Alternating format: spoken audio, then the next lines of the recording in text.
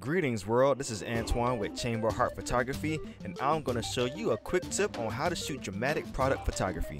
So I love collecting helmets from Marvel, Star Wars, and anything sci-fi, so we're going to use my Black Panther helmet today.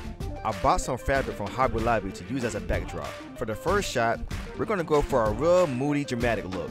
So I'm going to use one AD200 with a shoot-through umbrella on the right side. Shooting it like this creates shadows on the left side, which I really love. This gives it that real dark, moody look.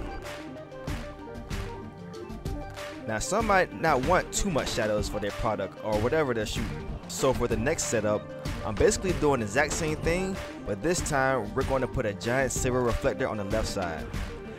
As you can see, the reflector helped fill in the shadows and gave the left side an extra kick to it. I hope this helps and continue watching for more tips. Bye bye.